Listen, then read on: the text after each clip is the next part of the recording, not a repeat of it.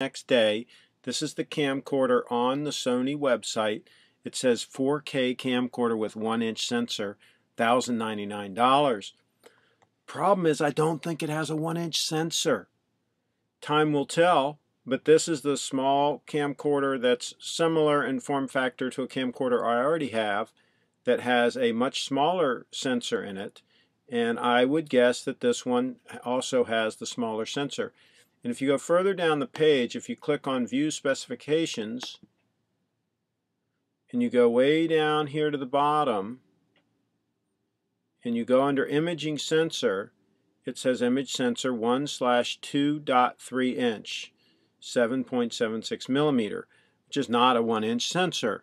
So Sony, my gosh, it's your camera. Why can't you get these things right? I mean, people rely on data like this being accurate. This is a pretty key thing, what size sensor. And Sony does offer camcorders with 1-inch sensors. So it's not like somebody might not think that this was true.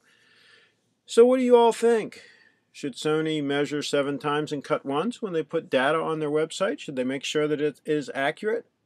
Let me know what you think, and please subscribe. Thanks.